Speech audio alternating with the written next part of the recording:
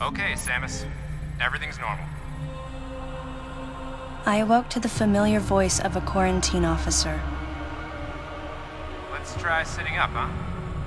Slowly now. A dream. I had been reliving the tragic moments of my recent past. Thanks to the hyperbeam, which was given to me somehow by the baby, I laid Mother Brain to waste.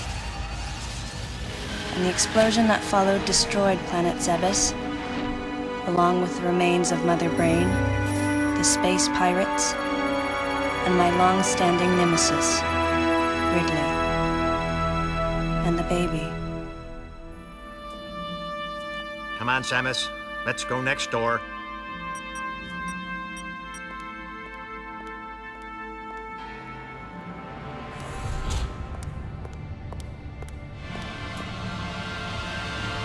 Right, let's get started.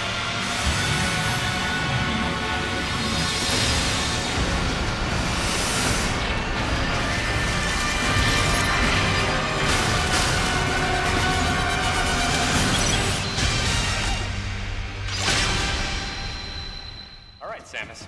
That's it for the test. Looks like you took quite a bit of damage. It's unbelievable how well you've held up. I wondered if this too was a result of the power the baby gave me.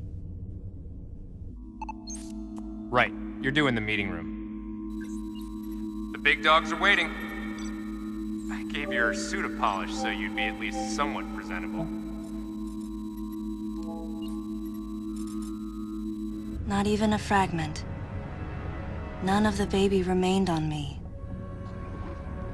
I knew it to be true, but still couldn't help looking at my palm for a sign.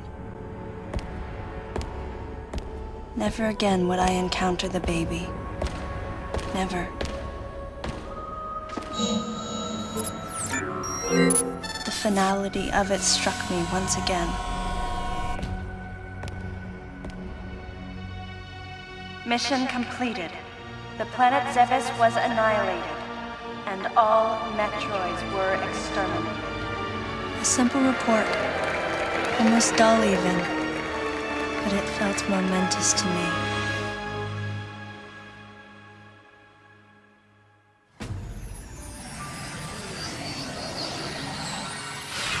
I don't know how much time passed since then.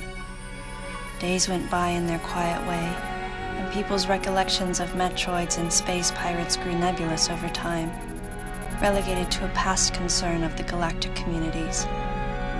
Nothing more than a faded memory. Codename Baby's Cry. A common SOS with the urgency of a baby crying. The nickname comes from the fact that the purpose of the signal is to draw attention. The signal was coming from a remote part of space. I altered the course of my ship as if this detour had already been part of my flight plan. Baby's cry. It was as though it was crying specifically for me.